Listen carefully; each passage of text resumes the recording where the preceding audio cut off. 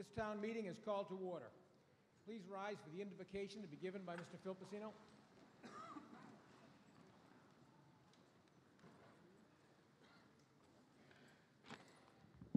Thank you, Mr. Moderator. Let us pray. Tomorrow is Veterans Day. In honor of the day, we recognize all the veterans who fought for our right to live in this democracy we call America. We particularly recognize and thank all the soldiers, sailors, Marines, and pilots who fought in World War II in both Europe and in the Pacific. We also recognize the wounded warriors who sacrificed for this country, those who got wounded both physically and mentally, and we pray for their well-being. But now we turn to the purpose for which we are here. As town meeting members, we ask for understanding, guidance, and wisdom from the higher power that each of us interprets as being beholden to. We ask that our higher power shine light on us here. We ask that we use our energies to solve and not divide. We ask to see equitable solutions to issues. We ask for understanding of ideas and values, particularly those that are opposed to ours. We ask for insight to help untangle confusion and the complications of the decisions we made, especially when we are faced with difficult and emotional decisions. We ask for strength when our efforts seem to be lost and we feel like going away. We ask for knowledge and understanding to see the truth about the issues, our surroundings, our town, and even the world around us. Most of all, we ask for a clear understanding of issues and the purpose for which we are here. We should build rather than tear down. We should reconcile rather than polarize. Help us by showing us the way to fair and equitable solutions and actions. We ask that all these requests be granted unto us. Amen.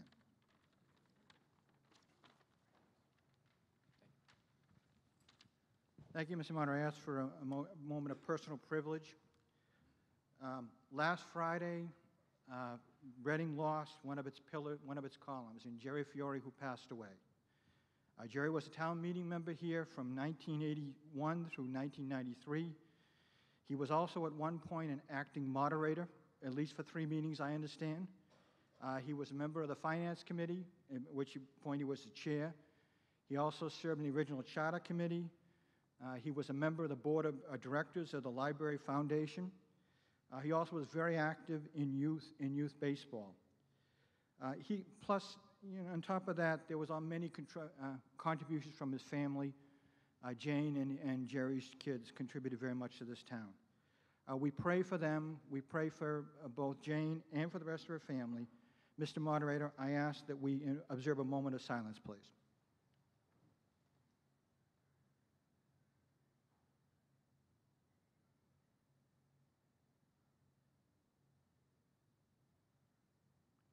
Thank you. Thank you. And now the Pledge of Allegiance.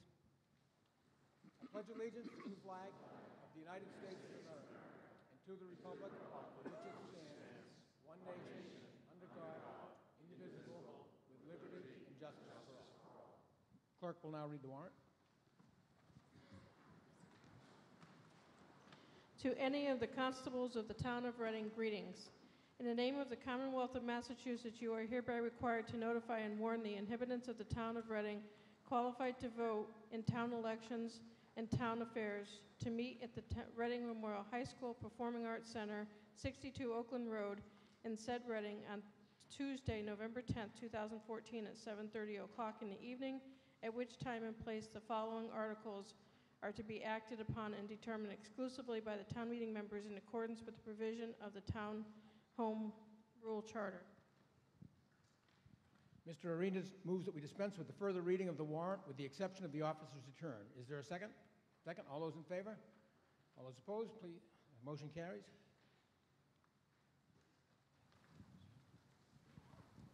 By the virtue of this warrant, I, on September 26, 2014, notified and warned the inhabitants of the town of Reading qualified to vote in the town elections and town affairs to meet at the place and time specified by the posting of attested copies of this town meeting warrant in the following public places: Precinct 1, Warren Killam School; Precinct 2, Reading Police Station; Precinct 3, Reading Memorial Light Department; Precinct 4, Joshua Eaton; Precinct 5, the Reading Library; Precinct 6, Burroughs School; Precinct 7, Birch Meadow; Precinct 8, Wood End School, and Town Hall.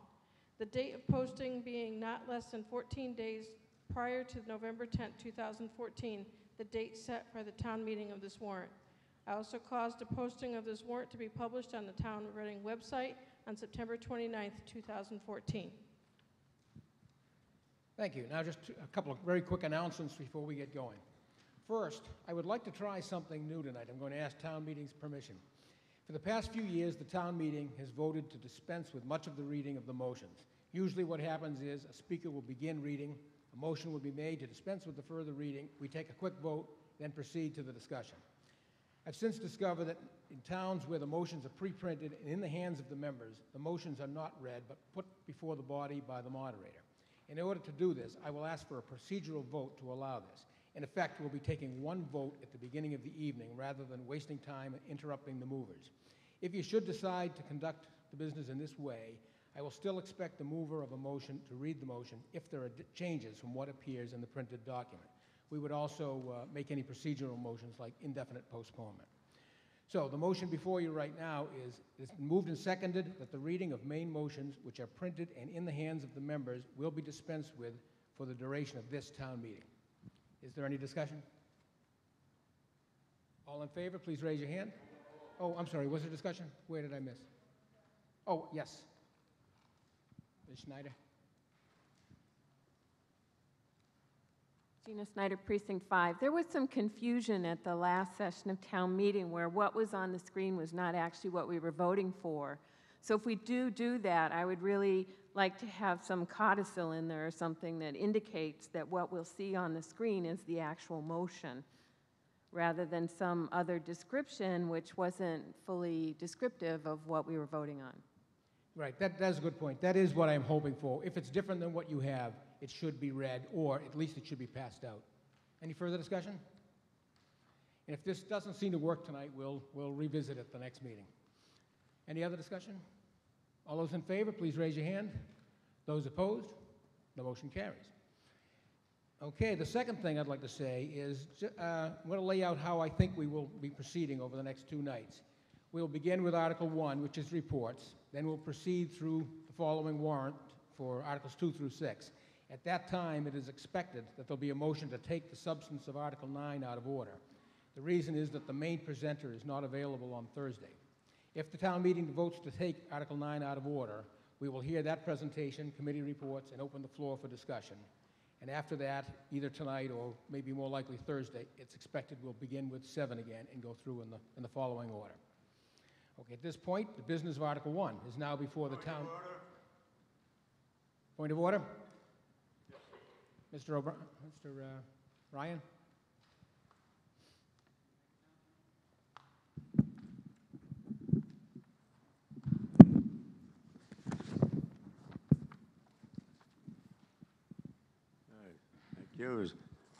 God, the thing is working. Thomas J. Ryan, Precinct 1. Point of order, Mr. Moderator, I refer you page 36 in the white pages that was handed out with the warrant. And at the top of the page, it reads, Rule 2, all articles on the warrant shall be taken up in the order of their arrangement in the warrant, unless otherwise decided by a majority vote of the members present and voting. Recently, I received an email from the town clerk dated November 6th telling us what articles are to be discussed and when. In my opinion, the town clerk has no say as to the agenda of town meeting. When I asked the town official this morning who were the anonymous we persons who decided the agenda, he replied that they were members of the community at large. I replied I did not consent to such an arrangement, and I resented the town clerk's intrusion into an area in which the clerk does not belong. His reply was, whether you like it or not, I really don't care. Town meeting is the sole authority that has to take up articles out of their order. Therefore, Mr. Moderator, at this point, I move to take Article 9 out of order now. Thank you. I had a little trouble understanding. Did you just move to take 9 out of order right now? Is that what your motion was? I'm just checking. Is there a second to that? second. Is there further discussion? Yes, and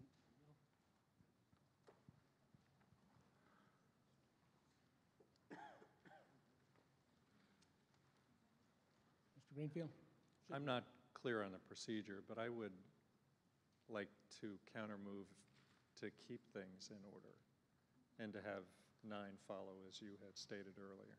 Okay, so that's not a second motion, but you're speaking against this latest motion. Yes. Further discussion? Yes, on the edge, Mr. Mon? Jamie Mon, Precinct 4. Just clarification, I'm confused. Is the motion to take Article number 9 in order or out of order?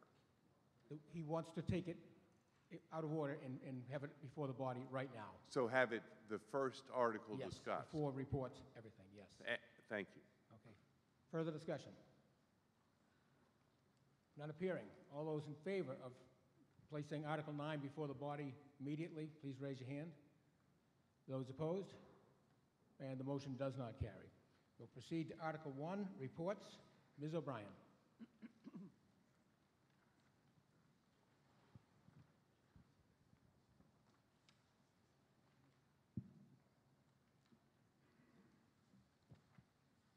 Good evening. Colleen O'Brien, General Manager for your Public Power Light Department. First, I would like to thank the town meeting and the town manager, Bob LaLachère, for allowing RMLD to provide our annual report to the town meeting members in a digital format. Reducing paper aligns with our goals of efficiency. To successfully meet the challenges of the electric utility industry, the RMLD is transitioning from being a reactive operations to a proactive operations. Over the past year, we have been conducting assessments and developing a strong 6-year financial power supply and rate plan, along with calling for short and long-term strategic plans.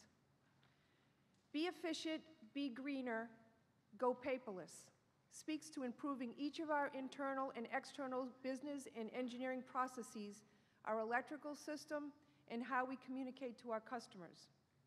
Be efficient. Achieve maximum productivity and system efficiency with minimum wasted effort or expense. Get greener. Preserve the environment through non-polluting and energy-saving measures. Go paperless. Move towards wireless data for improved communication internally with our customers and within the electric system. At RMLD, we are utilizing economic development tools to attract and retain customers, including new innovative programs for our customers that target energy rebates and opportunities to share savings when price signals during peak periods are high.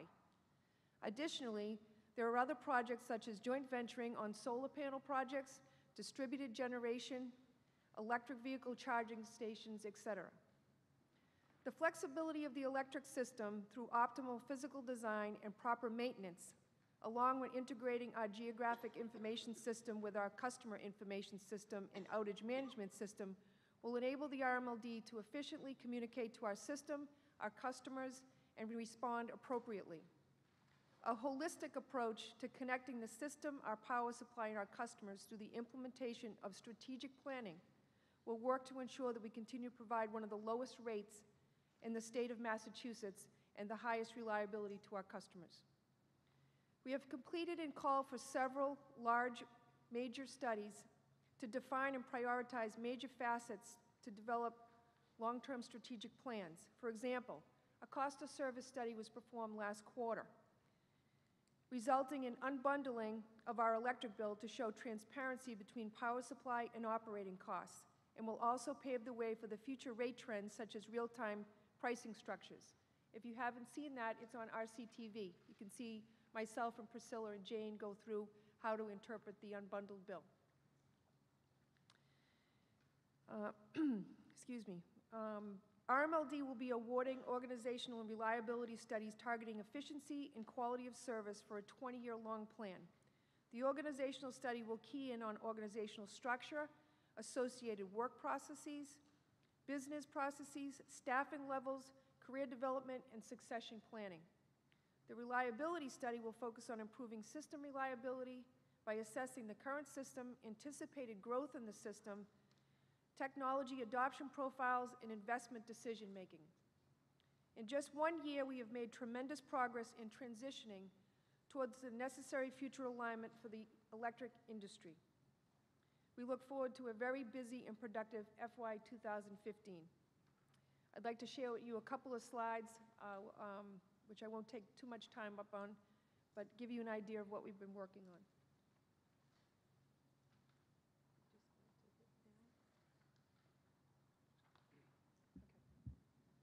The RMLD mission statement: committed to provide excellent customer service, including competitively priced electricity as a result of diligence in the areas of power supply risk management, system reliability and flexibility, and overall business efficiency. In FY14, we had a number of areas of upgrades in communications, organizational structure, system reliability, business, financial, and efficiency measures.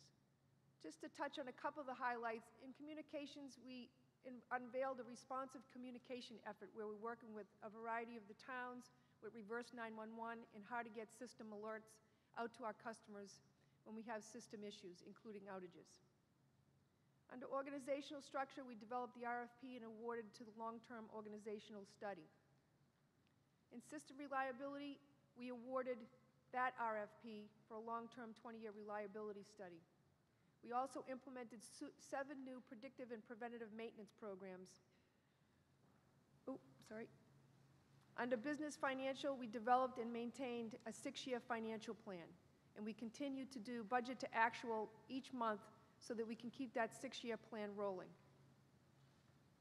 Under efficiency measures, we applied for and received a $250,000 LED grant, of which $150,000 will go for municipal street lighting upgrades, and the other $150,000 will go to customer LED upgrades. Just some key points on the organizational study goals.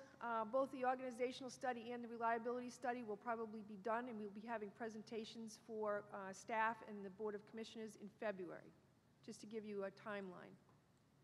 This long-term study focuses on direct impacts to the overall efficiency of the utility within the contents of trends and best practices identified in the industry. You can see a number of the bullets that we'll be targeting.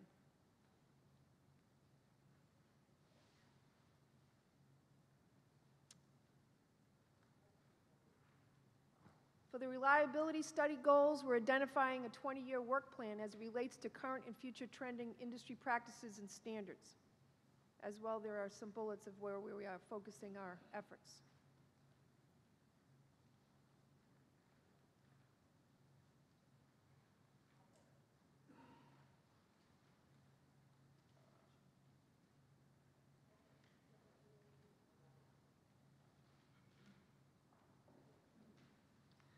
Next, I'd like to talk just a little bit about the LED streetlights. The LED pilot started several months ago. There are 20 lights that were selected and ran through the town manager and town administrator for all 4 towns. We chose Cree lights. They were used in the entire Cape Light compact that did all of Cape Cod. 25-watt LED lights would be replacing 50-watt, 100-watt, and 250-watt high-pressure sodium lights.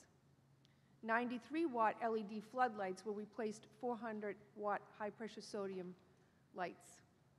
The pilot locations approved by the town manager and administrator can be found, well, for Reading, I'll show you on the next page, but if you are interested in any of the other towns or looking at the full pilot program, it's on our website, along with this presentation as well. In Reading, we have a 50-watt replacement on Cross Street, 100-watt replacements on Main Street, and 250-watt replacements on Haven Street, and 93 floodlight replacements at the town parking lot behind CVS Town Hall. We'll be working with the town manager for a press release that will be coming out soon, and at that time, Bob and I will be coming up with possibly an email address that we will be asking people to send in their comments on the lights. So stay tuned for that press release. The last piece I just want to mention is the residential commercial charging station project. We're offering rebates to customers who install level 2 240-volt residential and commercial plug-in electric vehicle chargers at their residence or business. Customers are reimbursed at 50% for out-of-pocket expenses up to $1,500 per charger. The residential customers charge vehicles at night, which is off-peak, under RMLD's time of use rate, which minimizes their electrical costs. Rebate applications you can find on our website, rmld.com. The charging stations are a pay-per-use, and grants are available. So if you're interested in any of the charging station, or if you're having a solar panel project done at your home or a business or whatever, be sure to give us a call and ask for Jane in Integrated Resource. We'll be glad to help you or go over all of the programs and rebates that we have to offer. Thank you very much for all of your time. Have a wonderful night.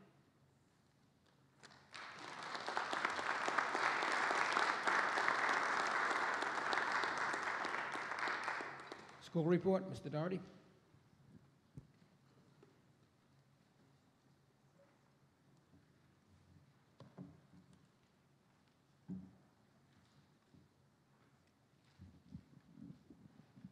Mr. Moderator, request an additional 15 minutes. Not appearing. Proceed.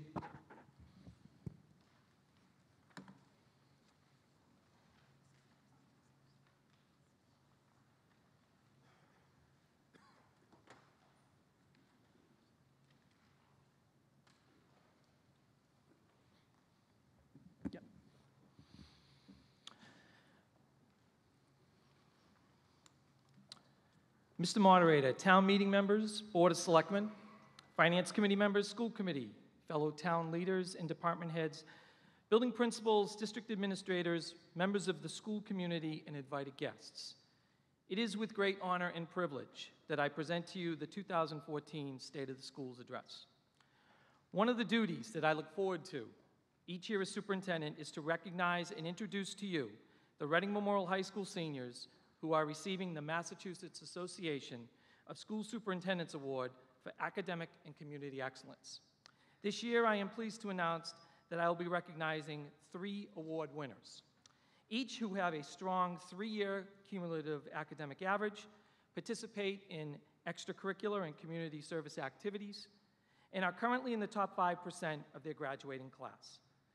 The mandate to only select a few students is always a difficult one, given how many deserving candidates we have shining here at Reading Memorial High School. It is with honor that I present this award to the following candidates. Our first recipient serves in leadership positions as president of the National Honor Society and captain of the cross-country and tennis teams. She is currently taking advanced placement classes in biology, chemistry, and statistics. Last year, she received the prestigious Williams College Book Award and is a National Merit Letter of Commendation award winner. She has put in hundreds of hours in community service as a member of the Leo Club and volunteering at Winchester Hospital and Massachusetts General Hospital. This recipient has applied to several colleges and universities, including Boston College, where she is planning on majoring in nursing. It is with great pleasure tonight that I recognize Kate Mignosa. Kate, please come forward to receive the 2014 Superintendent's Award.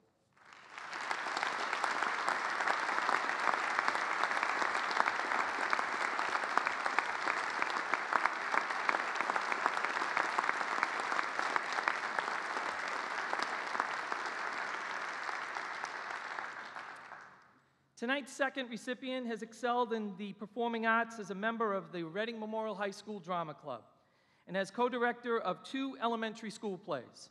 She is co-president of the Reading Memorial High School Choral Group from Out of Nowhere. She has also earned honorable mention at the Boston Globe Scholastic Art Awards. Academically, this individual has received a National Merit Scholar Letter of Commendation and received the esteemed Princeton University Book Award last year. A member of the National Honor Society, this recipient is currently dual enrolled at Salem State University and is currently taking advanced placement and college courses. She also puts her learning and presentation skills to work this past summer as a tour guide at the State House. Next year, she plans on majoring in journalism. It is with great honor to introduce to you Becky Wandell. Please come forward and accept the 2014 Superintendent's Award for Academic Excellence.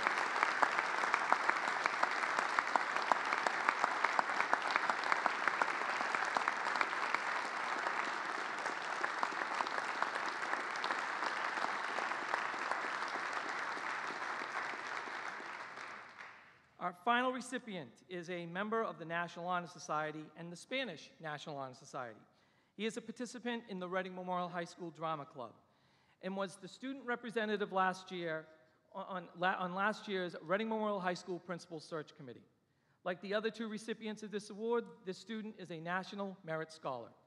He is currently taking 4 AP classes this year, including BC Calculus, English, Computer Science, and Physics. He volunteers during the summer at Camp Sunshine, a summer camp program for children with serious illnesses.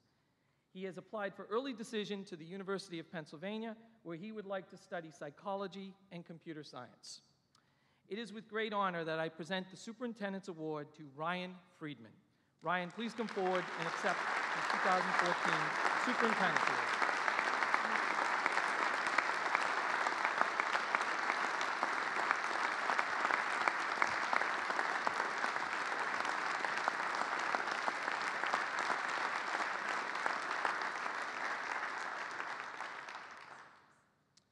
Congratulations to Kate, Becky, and Ryan.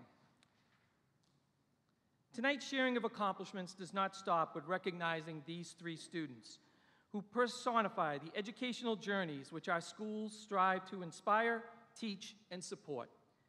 The main objective of this annual address is to report on the state of the schools, and without question, our school system could have no finer examples of its mission than these 3 outstanding students and many more like them.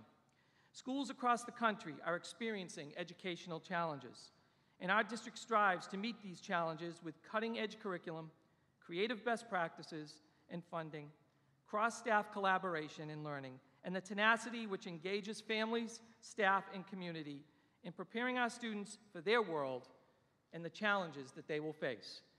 Tonight, I will highlight some of our accomplishments from this past year and share with you some areas that we are focusing on as we strive to become the best pre-K to 12 school district in our region. To highlight our successes, we have distributed 2 documents to you this evening which capture the 2013-14 school year. The first focuses on the accomplishments of our entire pre-K to 12 district, and the other, the Reading Memorial High School School Profile, which is specific to our high school and is distributed to colleges and universities across the country. These accomplishments would not be possible without a dedicated and caring staff, strong leadership, and a tireless effort from our administrators and directors, and the financial and volunteer support that we receive from our parents and our community. It is this spirit of collaboration, commitment, and teamwork that helps contribute to the success of our school district. We have a lot to be proud of in this community, and we need to take the time to celebrate those successes. Whether it is our RISE integrated preschool, which does an amazing job with our 3- and 4-year-olds, or our elementary schools, which are committed to building strong communities of learners in literacy and mathematics, or our middle schools, which have provided many powerful learning opportunities for students during a very challenging developmental stage in their lives, or our high school, which challenges our students so that they can be prepared for college or career opportunities. Our district is a solid example of how we are working together to instill a joy of learning and inspire the innovative leaders of tomorrow. This is evident with the latest graduating class of 2014, where 93% of the students are continuing on to post-secondary education, including 88% going on to a 4-year college or university. They have excelled in state and national exams, such as AP and SAT tests, and once again, all of our graduating class passed the MCAS test requirements for graduation. In addition, Boston Magazine recently recognized Reading Memorial High School as one of the top 30 high schools in Massachusetts. Another area that we are proud of as a school district is our students' access to technology, and through a series of funding sources and initiatives, including the Reading Education Foundation, Reading Cooperative Bank, and our PTOs, we have significantly increased the number of mobile devices and other technology at all levels as a tool to support learning. We now have well over 1,200 mobile devices, iPads, and laptops in our district. In addition, 50% of our middle school students and 90% of our high school students are part of a Bring Your Own Device initiative, which helps us get us closer to our goal of having mobile learning device available for every student. We have also strengthened our STEAM offerings, the science, technology, engineering, arts, and mathematics, by increasing the number of engineering courses and robotics programs offered at our middle and high schools. Students at Reading Memorial High School now have the opportunity to take engineering each of their 4 years.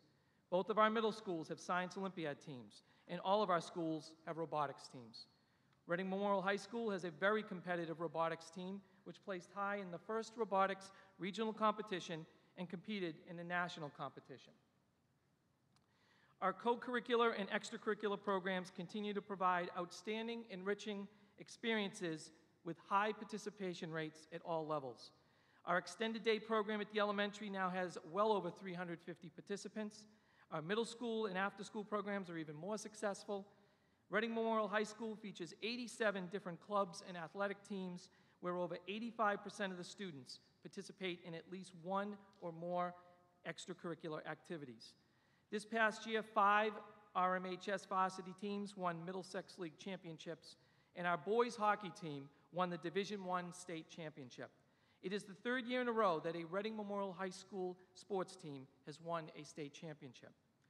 Our fine and performing arts programs continue to excel with an outstanding elementary choral program, award-winning middle school and high school choral and band programs, a gold medal winning marching band, and color guard and an outstanding jazz band who last year was awarded the opportunity to play at the Hat Shell in Boston.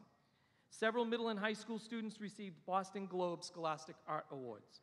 Each of our middle schools perform a musical annually, and last year, Reading Memorial High School Drama Club filled up this fine and performing arts center with 6 different types of shows, including 2 musicals, 2 plays, a student-written play festival, and 2 improv events. Reading can truly be proud of this commitment to the arts, and I encourage all of you to attend any of our student fine arts performances. At the state level, the Reading Public Schools are looked upon as a leader in best practices for several initiatives that focus on teaching and learning.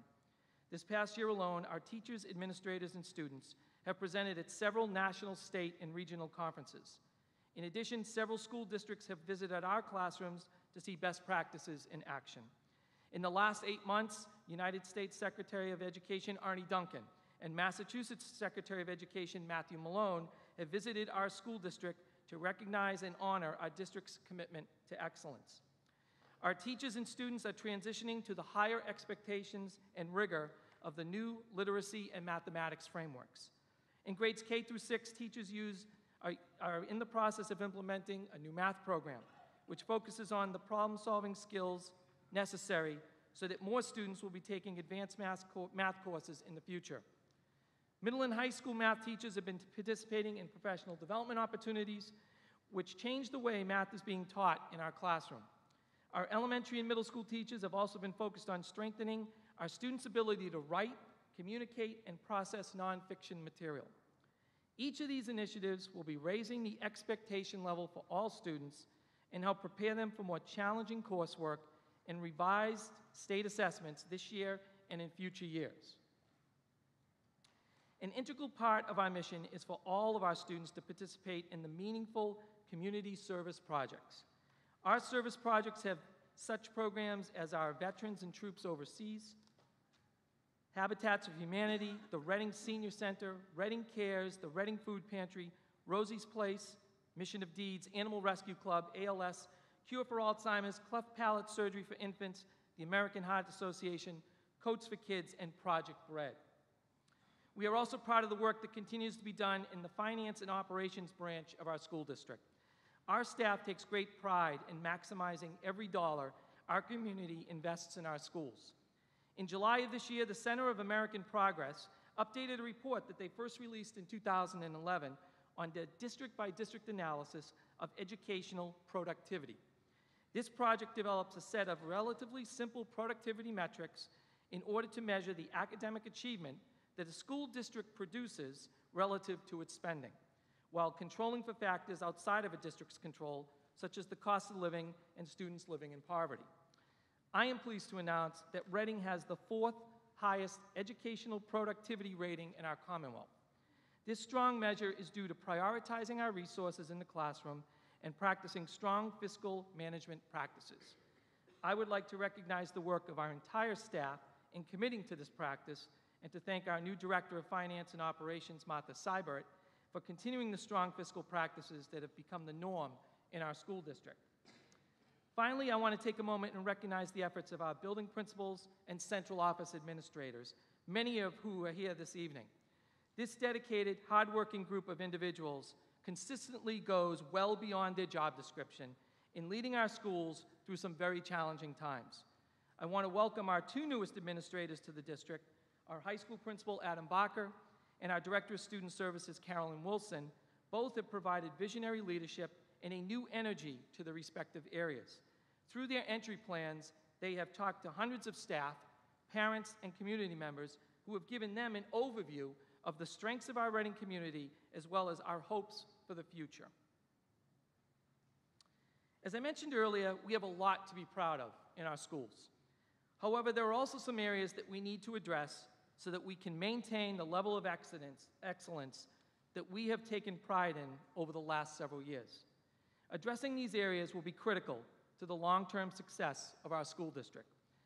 Our most recent challenge has been our declining MCAS scores and the designation of the Joshua Eaton Elementary School as a Level 3 school, and consequently our district being designated as a Level 3 district by the Department of Elementary and Secondary Education.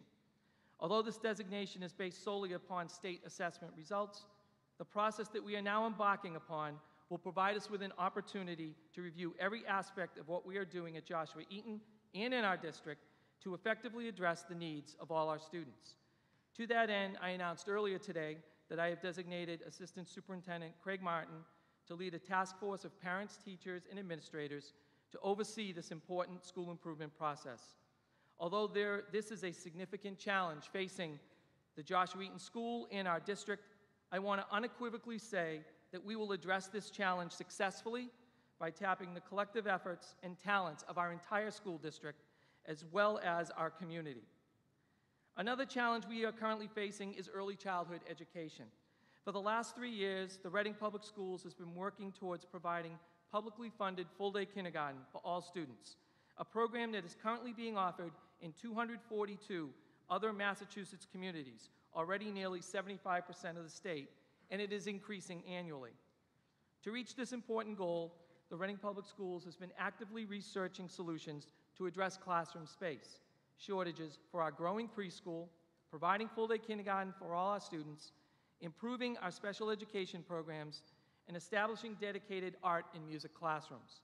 As we discussed last spring at town meeting, we have reviewed several options over the past 3 years, and at this point, none of the options have been feasible for our community.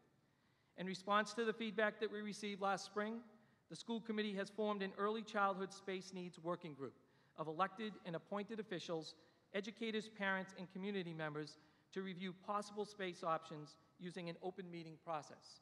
This dedicated group of 21 individuals is committed to recommending a solution to our community that is educationally sound and fiscally responsible.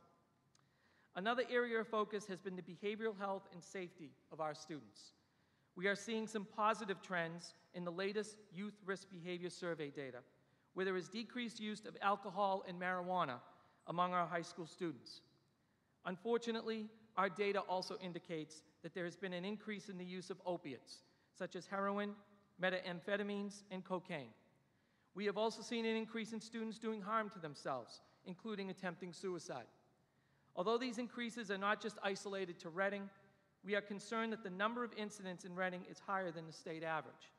As a community, we have taken significant steps to address these increased concerns through World Cafe conversations, collaboration with the Reading Coalition Against Substance Abuse, and your support in previous budgets with programs and staffing that supports behavioral health. In addition, the town of Reading and the Reading Public Schools have recently received 3 federal grants totaling $1.95 million to help address the overall behavioral health of our youth. The first grant continues the great work that our CASA Executive Director Erica McNamara Outreach Coordinator Julian DeAngelis, and the rest of the coalition have done over the last several years, and expands it for at least the next 5 years. The second grant will allow the Reading Public Schools to train 584 school educators, school support staff, first responders, youth workers, and faith leaders in youth mental health first aid, which is used to identify, understand, and respond to signs of mental illness and substance use disorders in our youth. The third grant will implement a highly sustainable, multi-tiered system of supports to improve school climate and behavioral outcomes for all our students. These 3 grants ensure that we will be able to move forward in creating structures, systems, and processes throughout our community to reach and engage all of our youth, particularly those youth who may be vulnerable to risky behaviors such as substance abuse or creating harm to themselves or others. These initiatives, combined with the work that we have done over the last several years in school safety with the Reading Police and Fire Departments, places our community as a leader in proactively addressing the overall safety of our children. As we all know, if students do not feel physically and psychologically safe at school, they will not learn, no matter what curriculum, technology, or teacher you put in front of them. I would like to thank the Reading Police and Fire Departments and the Reading Coalition Against Substance Abuse under the leadership of Chief James Cormier, Chief Greg Burns, and our CASA Executive Director Erica McNamara for the partnership that they have forged with the Reading Public Schools over the last several years and their leadership and efforts in creating safe and supportive environments for our children. Finally, I'd like to spend a few minutes focusing on school funding, past, present, and future. The visual behind me shows the ranking of our per-pupil expenditure of the Reading Public Schools since 2006. As you can see, our per-pupil ranking compared to other communities has been in steady decline. One major driver of this decline is the revenue available to town and school budgets each year. It is well documented that our community has a revenue challenge as we become more and more reliant on cash reserves each year to fund our budgets. It is to our town's credit that through mutual respect and collaboration, town boards have stretched our dollars to provide the quality education and services of which Reading is so proud.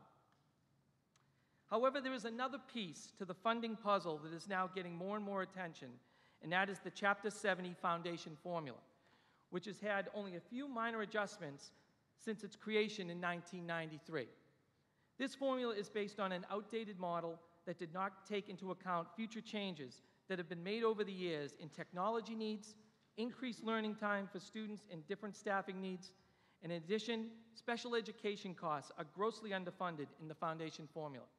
Health insurance costs are double the amount that are allocated in the formula. Salary allowances in the foundation budget are well below actual salaries of staff. And increased resources to address the needs of high poverty, English language learners, and homeless students are not captured in the formula. State government is finally listening, and a task force has been created by legislative action to review the Chapter 70 funding formula. Hearings are being scheduled throughout the state, and the task force has to report back to the legislature by next June. Although this will not affect the FY16 budget, there is promise that positive change could be made. Please attend the hearings and have your voices be heard. Our continuing decline in per-pupil expenditure is beginning to have an effect on our school system, especially during the times of transition that we are currently facing. We are in the midst of tremendous educational change in our state and in our country, with a new set of curriculum frameworks, a new state testing system, and a new teacher evaluation system that is tied to student performance. During these times of transition, additional supports are needed to help our students, our teachers, and our administrators adjust to the higher expectations in a timely manner. It is also important to retain our best educators and compete for the highest quality candidates for those educators who leave our district. While each district's per-pupil spending may be impacted by varying needs, what is evident has been our inability to sustain what have been effective levels of services from year to year. What we are finding is that in the last several years, we are losing ground and finding it harder to compete with comparable communities. In this way, I believe we are at a crossroads with our community. In conclusion, our district will continue to stay focused on the academic, social, emotional, and behavioral well-being of our students. Each of the initiatives that I have mentioned this evening takes time, resources, and support, but when accomplished will improve our schools, prepare our students, and establish Reading as an innovative leader in our region. While we are proud of the fact that we are a district that is on the forefront in many areas, we have many challenges that lie ahead, including educational space needs, funding for full-day kindergarten, making the transition to a more rigorous curriculum, and improving the social and emotional well-being of our students.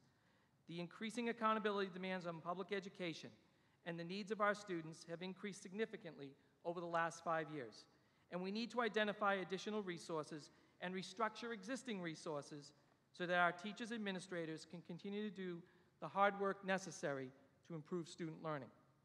We need resources to create more opportunities for teachers to collaboratively work together, to share their work and improve their practices, and to provide instructional coaching support so that our teachers can see firsthand what it looks like in the classroom. As we begin to develop the FY16 budget, these are areas that we will have to prioritize. I do believe that this is an exciting but uncertain time in public education, and we have an opportunity to make positive, substantive changes that have not been made since education reform was introduced in 1993. It is difficult work, but we are up to the challenge of providing the best learning experiences for our students.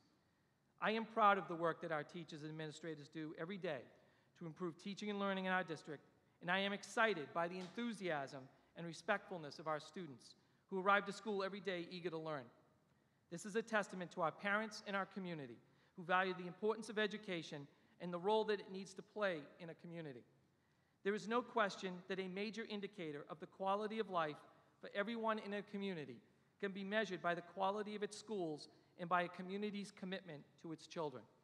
In this way, the quality of a school district affects every single person in a community, and the town of Reading is no exception. But I also believe that this is one of our greatest strengths.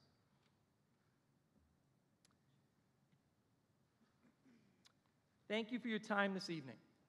In my 32nd year as an educator and my 28th year in a row in Reading, and a parent of children who have attended the Reading Public Schools, one who graduated last year, I must say that I am very so proud to be a part of this community. I thank you for the privilege, and I look forward to working with you as together we continue to make Reading a place where all students can learn and succeed, a place where we develop the innovative leaders of tomorrow, and a place where our schools continue to provide the strong foundation for the future of this great community. Thank you.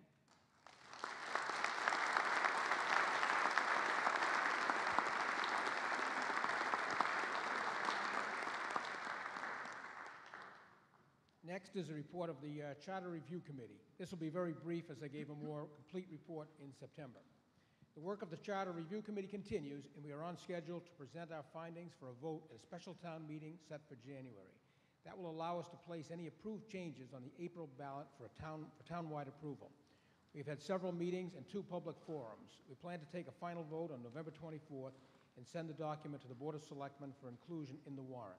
A running document of proposed changes can be found at the town website. Next is our Permanent Building Committee. Mr. Crook?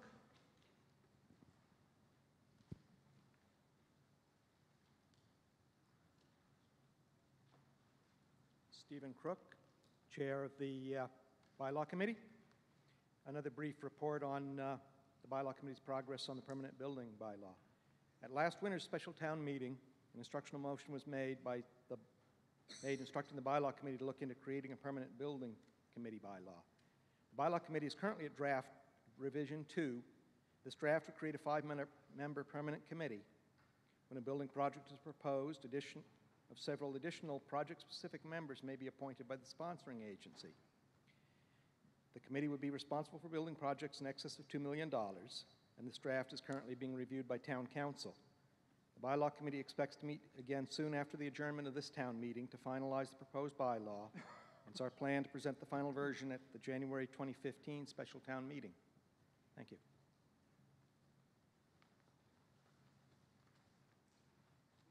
Report, Mr. Doxer. Thank you, Mr. Moderator, fellow board members, town meeting members. At the September town meeting, this body passed Article 14, requesting FinCom use its investigative powers to review procurement, that's a tongue twister, procurement and specifically asset disposition activities and practices of RMLD and other town bodies, and to offer an interim report to this town meeting. Since that time, FinCom has established a subcommittee to determine how to review these and investigate these activities. The subcommittee members have experience ranging from participation and management in general and forensic audits, as well as municipal finance. The subcommittee has met in open meetings on multiple occasions and interviewed municipal CPA firms for their advice on how to scope and manage this type of investigation. Our focus is both on the activities that have taken place, as well as how to prevent them from happening in the future. We're proposing to review these matters in 3 phases. Phase 1 is to review the specific RMLD transactions related to the 3 trucks.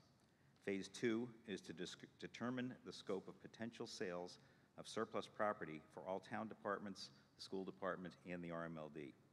Phase 3 would be to perform limited compliance testing for select activities and compare them against best practices. Based on these results, the chosen CPA firm would provide a recommendation to either stop testing or to expand the scope for additional testing based on the risk assessment. In compliance with Chapter 30B regulations regarding procurement of services that can only be provided by CPA firms, we plan to interview and obtain quotes from at least 3 firms to achieve this scope. We hope to accomplish this in the coming weeks. We will then ask full FinCom for approval, and then we will approach the FinCom Appointment Committee for funds for this activity. Our plan is to move 1 phase at a time. Should we decide to perform all 3 phases, and provided that we do not need to expand testing due to any issues uncovered, we anticipate total costs not to exceed $35,000 for all 3 phases. Thank you. Mr. Arena moves that we lay the substance of Article 1 on the table. Is there a second? Second. All those in favor, please raise your hand. Those opposed? Motion carries. The business of Article 2, instructions, is now before the town meeting. Ms. West moves that we lay the substance of Article 2 on the table. Is there a second? Second. All those in favor, please raise your hand. Those opposed? Motion carries.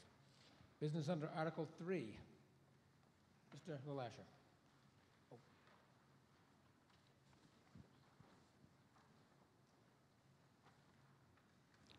Thank you, Mr. Moderator, town meeting members. Once again, Article 3 is to revise and update the capital plan. It doesn't spend money. Since this body met in September for a special town meeting, most of the heavy lifting was already done. We do have just a couple of small changes. There's a $30,000 request from the school facilities to have a look at the retaining wall. If you haven't noticed, the stairway out in front by the Veterans Memorial Wall has some tape on it because it's possible that there's some structural damage in a portion of that wall. So this $30,000 assessment would let us know the scope of that. And then there's a request to add $14,000 to make a total $54,000 for a high school water heater that's needed. In addition, there's just a cosmetic change to reclassify on the capital plan something that's already been approved previously in September. And as you can see behind me, there's a couple of requests for FY16 that we'll get to certainly at annual town meeting. That's all that there is in Article 3. Right now, FY16 is probably not balanced. We'll do that either in January or April next year.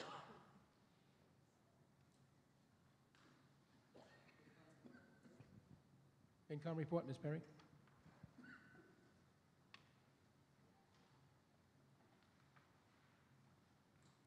The Finance Committee convened October 9th, 2014, and voted 6-0-0 to approve the subject matter of this article.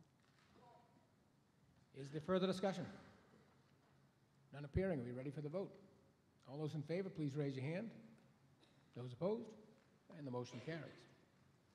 The business of Article 4 is now before the body, payment of prior year's bills. Mr. Sexton moves that we indefinitely postpone the substance of Article 4. Is there a second? Second. I'm assuming that's because we have no prior bills? Right. Okay. Is there further discussion? None appearing. All those in favor of indefinite postponement, please raise your hand. Those opposed? And the motion carries. The business of Article 5 is now before the town meeting, amending the fiscal 2015 budget. Mr. LaLasher. Thank you, Mr. Moderator. Last September, town meeting approved a number of capital items. We just added the bottom 3 to that list.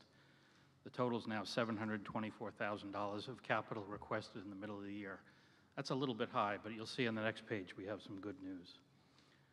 We also have a housekeeping accounting issue. We are asking to increase 2 line items in the community services budget. This is our first example where we're actually the host community in a regional position. Normally, we're just paying our share through an expense line, but now we have other communities paying us. That was the final deal. So this represents their money that'll come into us and then be paid to an employee. Now, let me get to the next page to show that. The $46,750 from these other communities offsets that amount I just showed you on the prior page. But in red, there is one change from what was in your printed warrant report. It's in the motions this way. But after the report went to press, the assessors had the new tax rate certified by the DOR after doing tax classification through the selectmen. And very happy to see that we had another $340,000 of new growth. A lot of that was commercial. And when I say commercial, I also mean large-scale residential. So that of the $770,000 that we're requesting, only $280,000 of it has to come from free cash. So that's kind of a nice accomplishment. Otherwise, there's no significant changes to anything in the warrant report. Mr. Ensminger?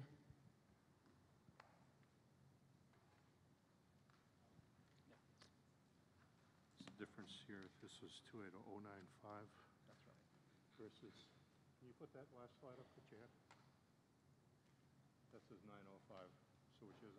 095. So that should be 095? Yeah. Just like so. All set?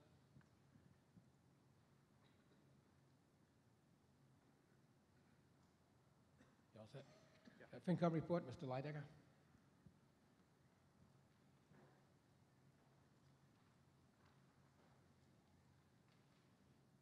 At the FinCom meeting on October 9th, the Finance Committee recommended this article by a vote of 6-0-0.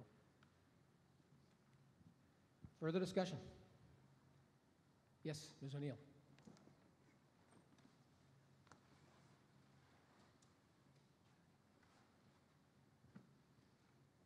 Mary Ellen O'Neill, Precinct 4. Since we're talking about the operating budget for fiscal year 15, I'd like to know where that money that the FinCom wants for their investigation is coming from and who's approving that.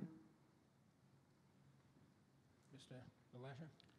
The way our charter is set up right now, the moderator approves that. Once the Charter Commission finishes its work, depending on when that happens, if it goes to the voters and they still haven't spent it yet, there's a new 3-person body meant to decide that, but right now it's the moderator. And right now the moderator would use the FinCom Reserves Fund, which has $150,000 in it. The moderator approves the expense Yes. of the FinCom. Okay, thank you. Further discussion? None appearing. Are we ready for the vote? All those in favor, please raise your hand. Those opposed? And the motion under 5 is accepted. Business under Article 6 is now before the town meeting. Mr. LaLasher?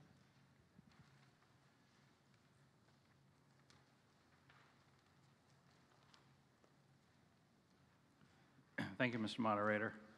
I'm taking a page from our planning department that shows you nice things of before and after. This has nothing to do with Article 6, but I just like the comparison. In Article 6, the before, I'm sure most of you have seen the upside-down or sideways shopping cart in front of Longhorns. It doesn't look quite as unattractive in the winter when some of it's covered by snow, but that's our bus shelter right now. This is really not what we had in mind when we bought the bus shelter. It's still not assembled. It's still located at the DPW yard on a trailer. To take town meeting through a little history, which you've played some role in 2012, the Walkersbrook area businesses were thrilled to hear about our plan to actually buy with our own money a bus shelter and located on Walkersbrook Drive. And again, an important point, it serves both the customers and the employees of many of these businesses. In January of 2013, town meeting authorized the selectmen to accept an easement. In March of 2013, all local approvals were received. Mark Dickinson, as well as Stop and Shop locally, agreed, and they referred the matter to the Dutch, to Royal Ahold. They needed, as they said, one final signature. One final signature has proved to be very elusive. In August, we gave them one last chance, or should I say I gave them one last chance, that we would immediately take this matter to town meeting and seize it by eminent domain if they didn't comply. We didn't hear anything. Again, we've since talked to the property owner as well as the local authorities. They're fine with this course. Indeed, the selectmen did, very threateningly, with a menacing look, close this on the warrant. They still didn't seem to mind. So here we are today, actually proposing to take this through eminent domain. The map's a little hard to read. It's in your booklet. Effectively, what we're doing is putting a little bus shelter right in front of Stop and Shop. Originally, the town wanted to put it where the grocery cart is, since that's where the bus stops. Those businesses were not interested in putting a bus shelter there, whereas Stop and Shop and the owner in particular was very interested. So we're confident that the bus will actually stop where the shelter is, if we should be able to move it there. But this is what the shelter will look like if and when we're ever able to assemble it. So again, what I'm asking town meeting to vote on here is to take by eminent domain an easement to be able to put this shelter up. CPD's report. Mr. Hanson?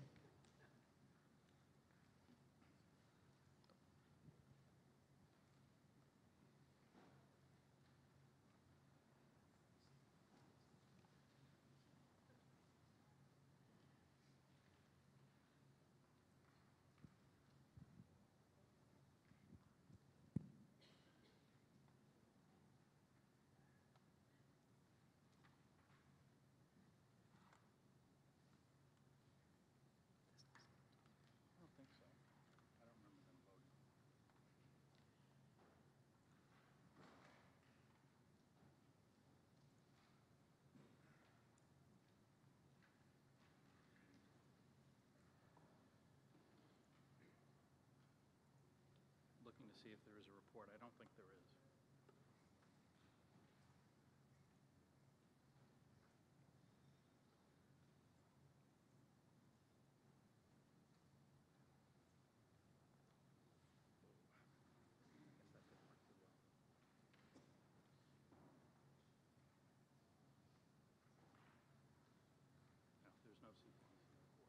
Whatever report? Okay. Further discussion? Not appearing. Are we? Oh, I'm sorry. Mr. Mon. Jamie Mon, Precinct 4. What is the town paying for this easement?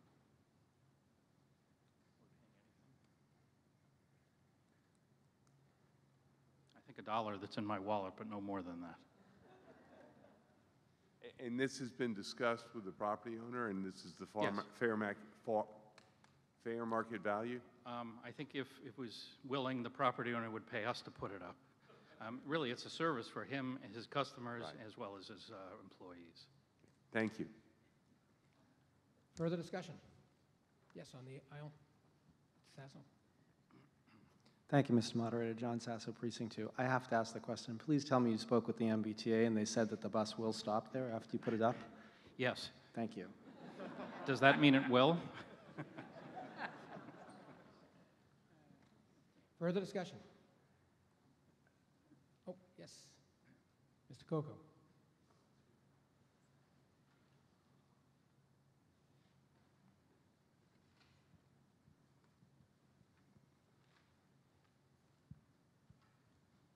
Richard Coco, Precinct 4. Thank you for bringing up the MDTA, because it sounds to me like that's their responsibility, not the town's. And once we have that structure built by our money, then we're responsible for upkeep, and any damage, any injuries that occur there. So I'm not going to vote for this for that reason. Thank you. Further discussion? None appearing. Are we ready for the vote? This requires a 2/3 vote, so I will ask for 4 counters. Mr. Brown, would you take my right as well as the Finance Committee? Mr. Crook, would you take the center aisle? Mr. Rushworth, would you take over here? And Ms. Russell, would you take your section plus the Board of Selectmen? All those in favor of the motion, please rise.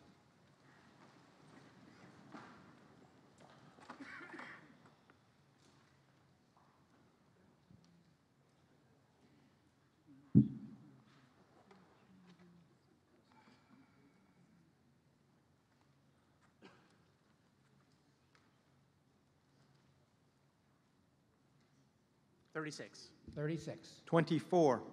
24. 41. 41.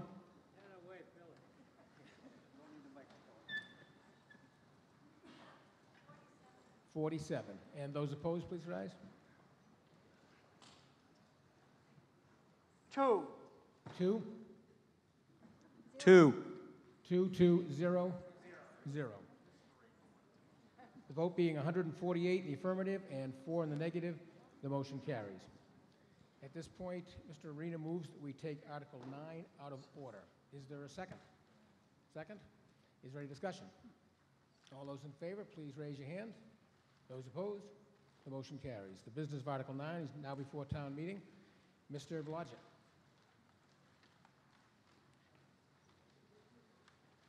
I'm going to invite Everett Blodgett up here. Everett's a non-town meeting member, if he might have permission to speak. But he is a committee chairman. He is.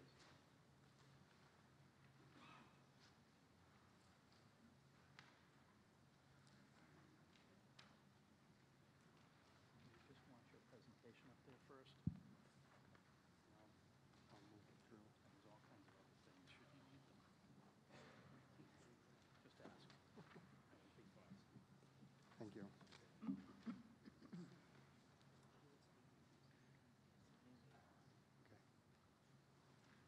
I'd ask you to be patient with me. This is relatively new, and it's a little nervous being back in this building after 11 years out. Okay. Thank you, Mr. Moderator. Good evening to all board and committee and commission members, all town meeting members, and special guests.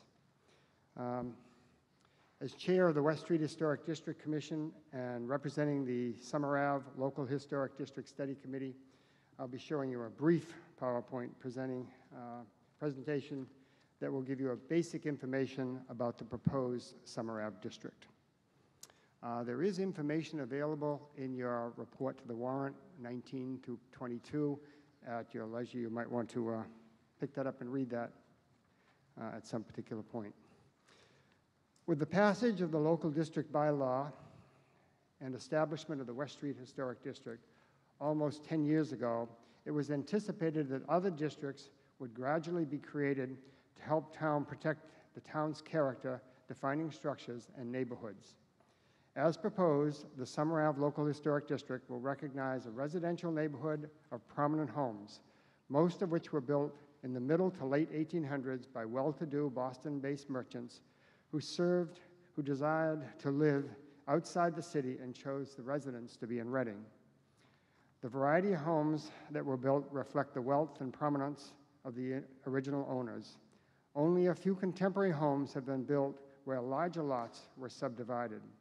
Summer Ave is considered an intact neighborhood where homes are well set back on deep lots that reflect an attractive tree-lined streetscape worthy of the added recognition and protection that a local historic district can provide. Are we going to go here? I need help.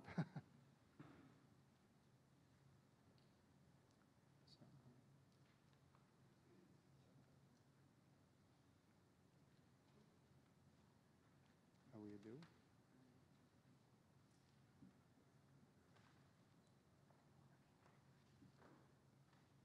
There we go. This technology stuff. Okay, thanks. Over 120 cities and towns in Massachusetts have recognized the value of historic districts and have established one or more districts within their communities. All are formed under the Massachusetts General Law, Chapter 40C. Nearby communities that have local historic districts include Andover, Melrose, Woburn, Lexington, Concord, and Swampscott. With the establishment of the Summer Ave Historic District, Reading will be able to offer greater preservation protection to additional properties. This is a map of the proposed district. It starts at the corner of Summer Ave. Maybe I can point that out here. Oh, I'm not on the right thing, am I? Here we go. No, we're not going to do that. Nope, that's all right. The laser pointers.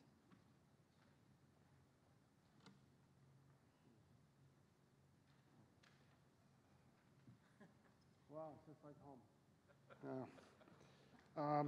Laser tag, who's going to get it? Okay. So that's down here. Oop, we're off again.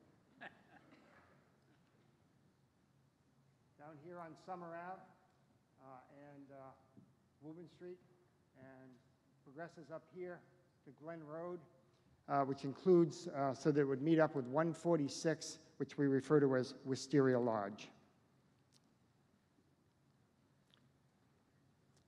The master plan for the town of Reading states, and I'll quote, "The character and identity of the community preserved up to today is potentially threatened by the changes within the existing fabric, changes driven by forces outside the realm of the town's influence and sustained by the regional housing crisis.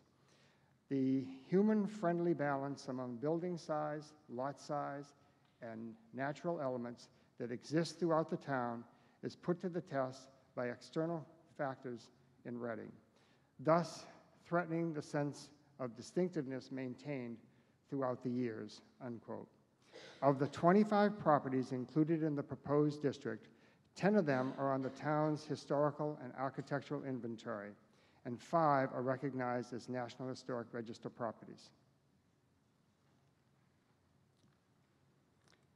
The National Register designation is just an honor. It places no restrictions or protection on the property. Inclusion on the town's inventory means that the Historical Commission may impose a 6-month delay, demolition delay, but that does not prevent demolition. The overarching benefit of a local historic district is the protection of significant buildings from demolition and inappropriate alteration. The guidelines on establishing local historic districts from the Massachusetts Historical Commission require specific actions for the implementation of a district. According to their guidelines, if a local district is already established in a community, then the commission which oversees it may act as the study committee. The West Street Historic District Commission agreed to take on the task. We identified the boundaries of the new district and submitted the preliminary reports to the Massachusetts Historical Commission and the CPDC. The report was received by the Massachusetts Historical Commission at its October 8th meeting and voted to, quote, "encourage the town of Reading to establish the Summer Ave Local Historic District," unquote. A survey was sent to homeowners, as well as an informational letter, which was followed up by a question and answer session, which was held on September 17th. The survey results and comments shown an overwhelming support for the establishment of the proposed district. On October 27th, a public hearing was held. Over 120 people attended, expressing their very positive support. A favorable vote by town meeting will be followed by a submission of the final report package to the Attorney General's office for review. The same bylaw, 7.3, which was created for the West Street Historic District, will be used for the Summer Ave District. What is the reason for that was it allowed us a very proficient process to create the bylaw. Once a district is created, only external features visible from a public way are subject to review, not the use of the property. Local historic districts do not prevent all change from occurring. The intent is to guide appropriate changes and additions through a local decision-making process. The purpose of the local historic district is not to halt growth, but to allow for a thoughtful consideration of of change. It has been shown that local historic districts enhance property value and instill pride in the neighborhood and the town. I think I have, that's him. Yeah, that's what we want.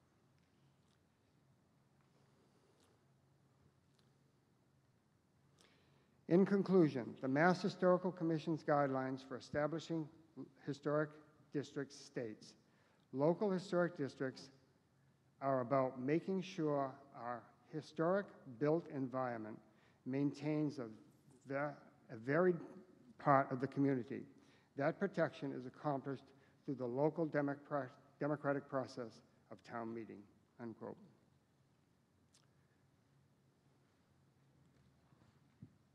You all set? I'm all set. We have a FinCom report first, and then, excuse me, a bylaw committee report. I'm sorry, Mr. Crook?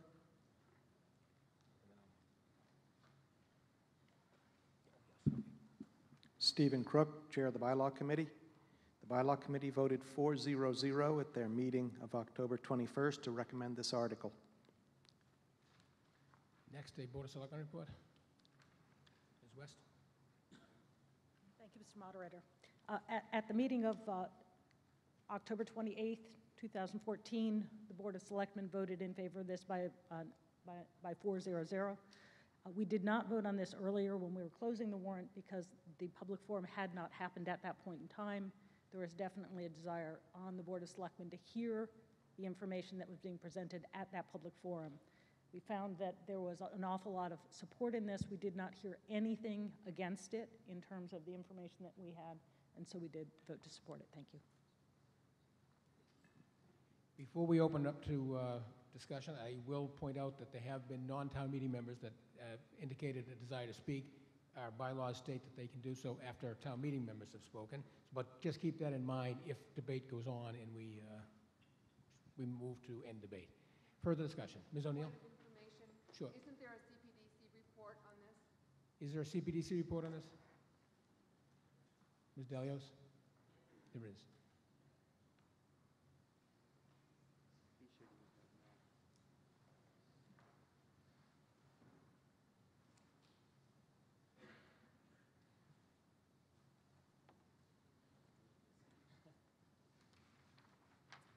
Please be advised that at a regularly scheduled meeting on November 3rd, 2014, the Community Planning and Development Commission, CPDC, reviewed the preliminary report for the proposed Summer Avenue Local Historic District.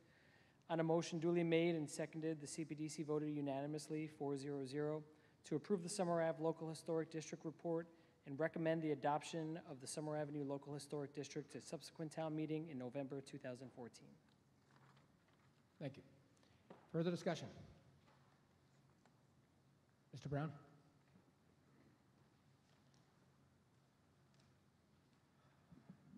Thank you, Mr. Moderator. Bill Brown, Precinct 8. Just a point to, before I get into the conversation on this, Mr. Moderator, I noticed one of the votes are 4-0-0. There is no such thing as an abstention vote under Robert's rules or under town meeting times. It only goes to the quorum being present. So I wish from now on you people would go by the rule book. I'm not going to support this article.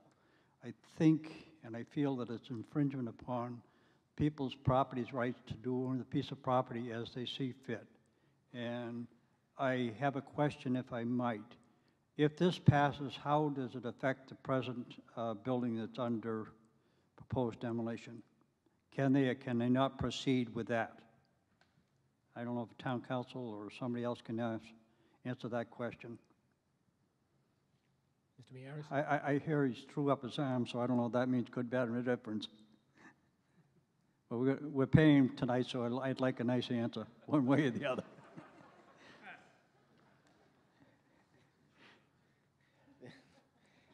One price fits all.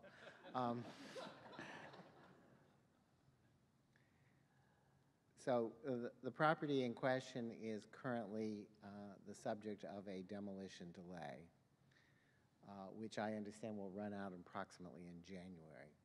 If this bylaw amendment is adopted tonight, it does not go into effect until, as noted, it does not go into effect until the Attorney General approves it. and then it comes back, and then it has to be recorded at the Registry of Deeds, and that's when it goes into effect.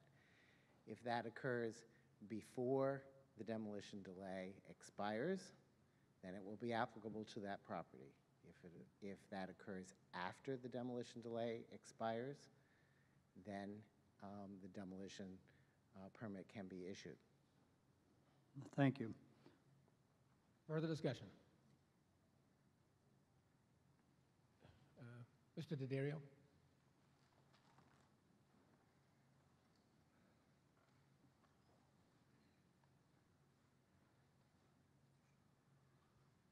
Ron D'Addario, Precinct 6. Thank you very much, Mr. Moderator. As far as I know, I read the architecture's report from the developer, and it stated clearly that they do not intend to demolish the building, and they do not intend to demolish the house nor the garage. Oh, I'm sorry. Yeah, the motion before is to create the district. We're not talking about any specific properties. Okay. As a town meeting member, I can say I got more input from my neighbors on this subject than I have ever gotten. And every one of them has asked me to support this article. My feeling is that, as Mr. Blodgett said, the area is really, I think it's a real important area in our town. The street, a couple of years ago, was voted sort of like one of the best streets in New England. So it seems to me that the neighbors certainly have a right, I think, or at least we in the town, I think, need to give them a little bit of leverage to be able to control what comes into the middle of their residential neighborhood. It's not a whole lot. If you look into the reading that we got in our in the booklet, things that do not apply, do not apply. It does not include control of paint color, roofing material color, mailboxes, flagpoles, window boxes, gutters, and it goes on. So it's not that the neighbors have a tremendous amount of control, but they do have some control of the exterior to at least ensure that it fits into the neighborhood and keeps the neighborhood's characteristics intact. I think it's something, I mean, if we put ourselves in the place of having the possibility of a nonprofit educational facility sort of drop in the middle of our neighborhood, I think at least we would want to have some control in terms of ensuring that it kind of fits. I've been in town meeting for a while, and we've had developers come in, and they're going to put up something, and I know I've asked a few times if they would try to stay within, do certain environmental things, et cetera, and make the building a little more sustainable. And the word was, yeah, we're going to do the best we can. And then that's the end of it. We don't see them anymore. We don't have any leverage unless it's within the law.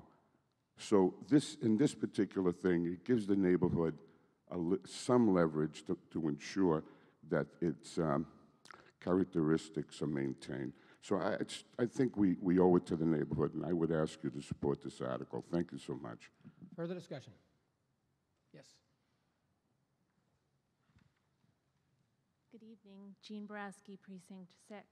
I have a question about how this information is presented to new property owners. So if I go to sell my property to a new buyer, how is the fact that it's in this district, assuming this passes, presented so that the buyer of the property understands that there may be some restrictions on their home that they're purchasing that don't exist in other areas of town? Is there a mechanism for that? Mr. Miyares?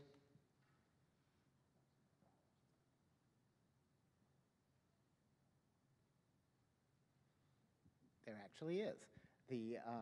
That's the reason why the historic district has to be recorded at the Registry of Deeds, and it will be marked in such a way so that anybody who's doing the title search on the property will see that the historic district has been adopted, and that is, therefore, they will be on notice that they have, that they're subject to the terms of the bylaw.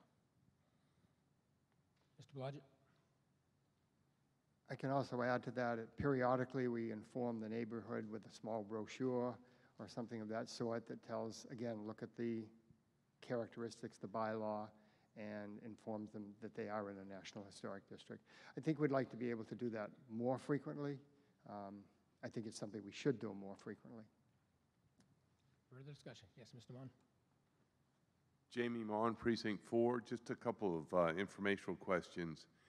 I assume the local Historic District Commission is appointed by the Board of Selectmen. Is that correct?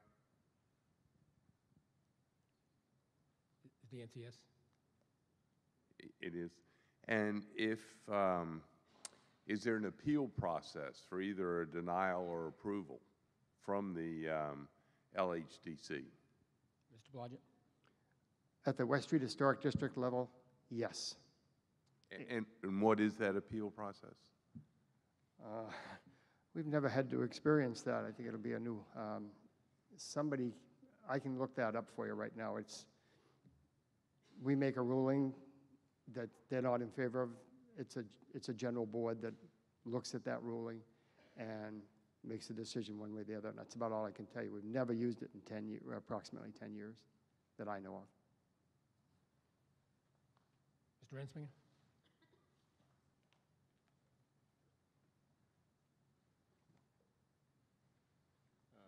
Maybe I'm taking Mr. Mayara's place in this answer, but in our discussions, it was learned that the appeal process is to the MAPC, who I think undergoes some sort of arbitration. Is that right?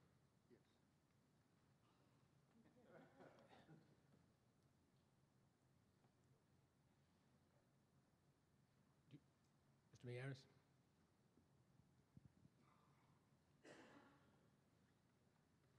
And then after that, there's a further appeal to Superior Court. Which is?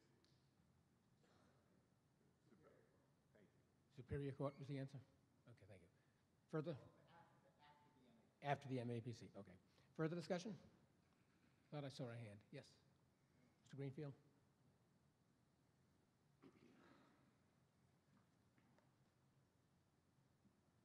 David Greenfield, Precinct 5. Better? Better? I've had the pleasure of being involved in the ON867 preservation group for the last couple of months, and it's been good to see the town come together and be united on a common front, which is believing in the historic homes that we have and believing in the neighborhoods that we have. It's been good to see that the actual neighbors within the district voted overwhelmingly to support this. I think we need, as a town, to show our overwhelming support to those community members in the district, and go further than that, but to send a message that this is a Reading neighborhood and we stand behind our neighbors. And they're asking for our support, and I would ask for overwhelming support here. Thank you. Further discussion? Thought I saw her. Yes. Ms. Binder? Angela Binder, Precinct 5. I'm going to support this article, and the residents are trying to preserve their neighborhood. What I like about this is that it's different from other historic preservation efforts that sometimes people have objections to, because this is something that has really been initiated by the neighborhood. So even though there have been thoughts of this in the past, it's really been initiated by the neighbors themselves, who are asking for not what might be considered an infringement upon their property rights, but they're asking about protection for their investment, protection of their neighborhood, and protection of the enjoyment and use of their property. So that's something that I think is different from other historic preservation efforts that sometimes people oppose. I also think that we can support this too because there's discussion of financial, that it could cause hardship. And it's been, and there's anecdotal evidence that, you know, you might lose buyers or something, but there actually is hard data and studies that have been done to show that being part of a local historic district actually has a positive impact on property values. And I'll just read from one study very quickly. The issues of local historic districts and the impact of property values is a concern to homeowners. The effects have been extensively studied using multiple methodologies. And it has been shown that the results of these studies are remarkably consistent. Property values in local historic districts appreciate significantly faster than the market as a whole in the vast majority of cases, and they appreciate at rates equivalent to the market value in worst case. So simply put, historic districts enhance property values. I see this a similarity to what happened in North Main Street a couple of years ago, where there was land that was a property owner who was going to sell to a 40B and put up townhouses. And the neighbors came together. And it's not the same situation, but they appealed to the Board of Selectmen to help them. And this is sort of what these neighbors are doing. They're appealing to town meeting for a tool to help them preserve their neighborhood. So I'm going to vote in favor of it. And Ron, it was Boston Magazine, The Best Streets to Live On. Summer Avenue was named one of the best streets to live on. So I think we should keep Summer Avenue one of the best streets to live on. Thank you. Further discussion? Yeah, Ms. O'Neill.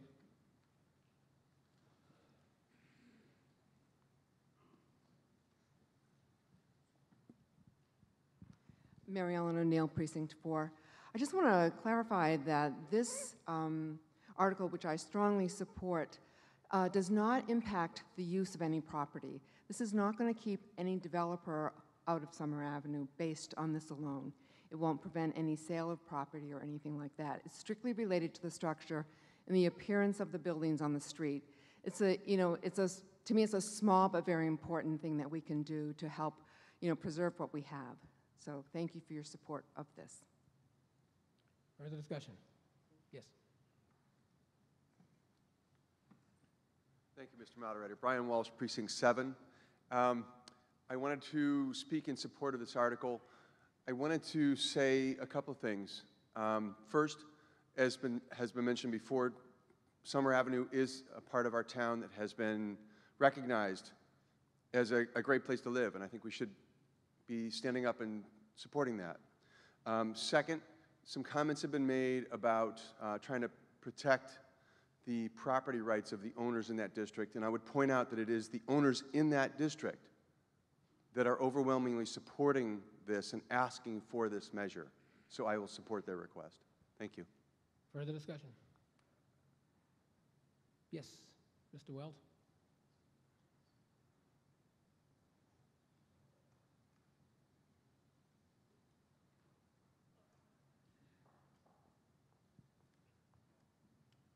Thank you, Mr. Moderator. Carl Weld, Precinct 7.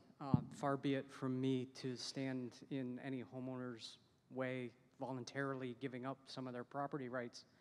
When it comes to historical preservation, though, it always seems to be a one-way street, that, you know, the town is the one essentially doing the taking here. I'd like for just once the town to have a little skin in the game, and perhaps we can start thinking about, if we're going to be really serious about historical preservation, then let's offer a historical preservation tax credit and put our money where our mouths are. Thank you. Was there a hand down here? Further discussion? Oh, Mr. Tucci? Thank you. Ken Tucci, Precinct 8. If we were to approve this and it goes into effect, how would it impact a property owner who wants to put an addition, say, on an existing building there? So for example, what if someone wanted to make an addition that connected the existing home to an existing detached barn? How would that be reviewed, or what would be the impact there, purely hypothetically? Mr. Blodgett? Would make a difference on the building. Buildings under 70 years, generally exempt, unless the addition exceeded 25% of the expansion on the building. An older building, it's under review, and it would have to fit certain guidelines. I would point out that the one big advantage of this is it's governed by people that own property here in Reading. There are people that have been on the West Street, and I see a lot of signs up there for it. Answering that question, it then becomes a discussion about what are you going to do about the windows? What are you going to do about the roof line? What are you going to do about the rake? You know, it's quite a learning process. And I think it's to the advantage of the homeowner because their eyes become quite open that there are a lot of options available. The board has done a lot of learning, but I think it's a learning process. Again, it's controlled by the people that are there from the town. And I think that's very, very important. And very important that West Street, that's been there for 10 years now, has half a dozen to 10 signs out of the 66 buildings there during the construction. So it looks, to me, it's very strong, but it's very good. Further discussion? Yes, Mr. Bonazzoli?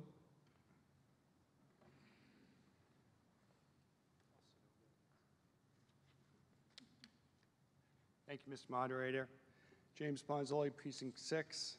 I am in favor of this, and I'm so glad that the town is coming together for this as well. So I just encourage those who have the lawn signs, then join the historic district. When I was on the board, there were 3 times that Rick Schubert had to step up and become a member of the historic district because we couldn't find anybody who was willing to serve. So if you're here tonight and you're in support, then please serve, because we need it. If you want to preserve it, then preserve it, not just your house, your neighborhood. Preserve the community and step up. Thank you. Further discussion? Mr. Greenfield?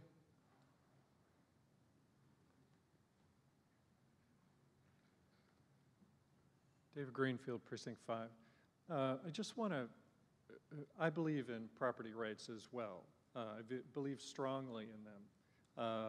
However, we're about to go into discussions about town bylaws and zoning.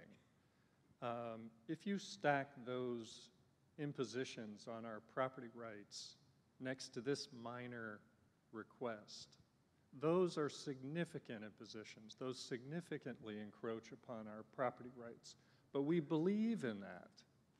And we believe in it because it's reasonable that we have a responsibility beyond ourselves to each other. And so I think when you think about this, this is a reasonable infringement within the neighborhood, both because it's being requested and because of the nature of the historic neighborhood. So I would, again, vote for this, and I would encourage others to. Further discussion? Yes, Ms. Doctor?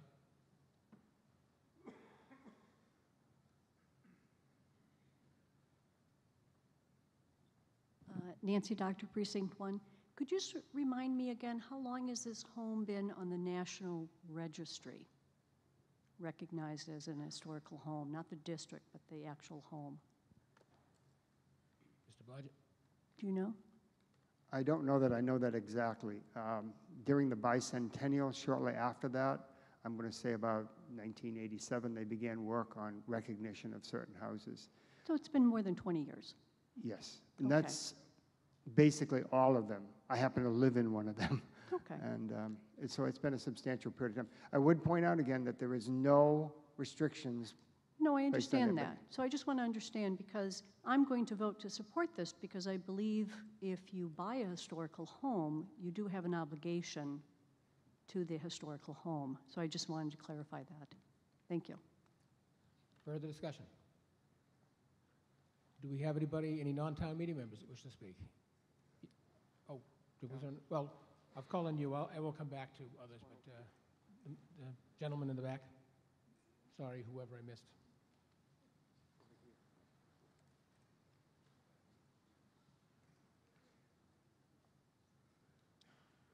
Thank you for recognizing me. My name is Bob Drake. I live at 176 Summer Ave, and my wife and I have lived in the area that's proposed to be the new historic district, and we support this warrant. In fact, there are many people who live within the proposed district who also are here tonight and who also support the warrant. I'd ask you to stand.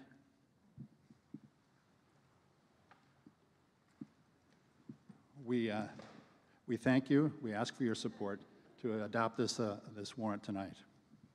Now, I had missed a town meeting member somewhere over here. Yes.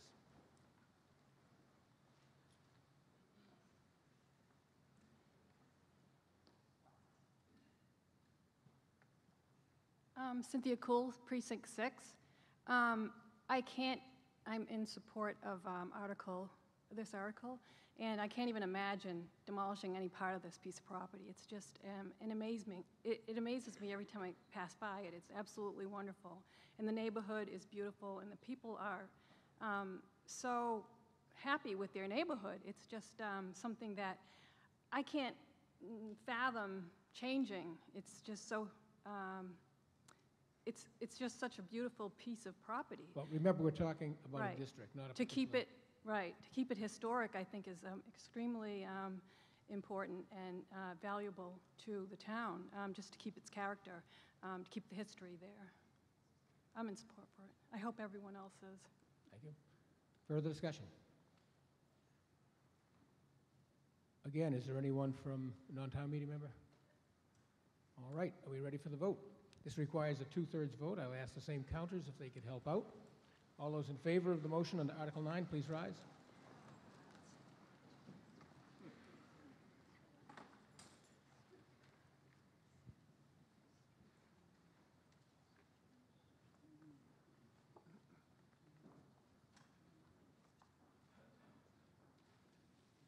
Thirty-two. 32. 28. 28. 38.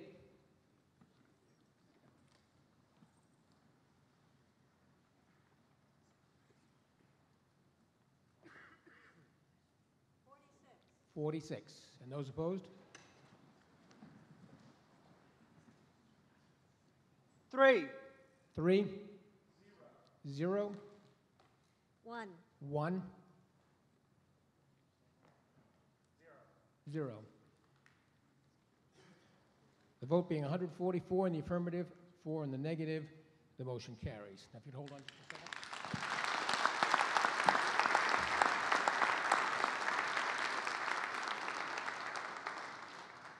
For the learning curve, don't put your stuff in plastic. You can't see it with all these reflecting lights. It was from memory, folks. Mr. Arena moves that we take Article 10 out of order. Is there a second to that? Second. All those in favor, please raise your hand. Those opposed? The motion carries. Mr. Arena moves indefinite postponement of the substance of Article 10. Is there a second? Mr. Arena, do you have any comments? Oh, Mr. Lasher, I'm sorry. Thank you, Mr. Moderator. There's a written explanation as to the background of this, but today the town clerk has certified a petitioned article that will appear in January to accomplish this same task from over 100 registered voters. Is there any further discussion? Mr. Lasher. Sorry, and I should add that by postponing it into January, we can publicly notify all the property owners and have them in at a public hearing so they understand what this article would be about. Further discussion on the indefinite postponement? Not appearing. All those in favor of indefinite postponement, please raise your hand. Those opposed? Motion carries. It is indefinitely postponed. Mr. Arena. Mr. Arena moves that we adjourn until Thursday evening. Is there a second? Second. All those in favor, please raise your hand. Those opposed? Motion carries. This town meeting stands adjourned until Thursday evening.